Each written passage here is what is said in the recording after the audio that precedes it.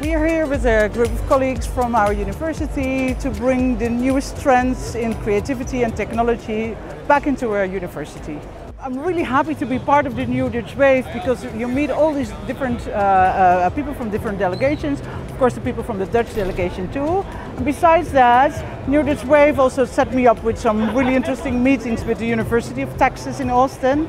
So yesterday I had a private tour around the campus of the University of Texas on the South Y compound, seeing how they bring technology and creativity in their applied design research and teaching.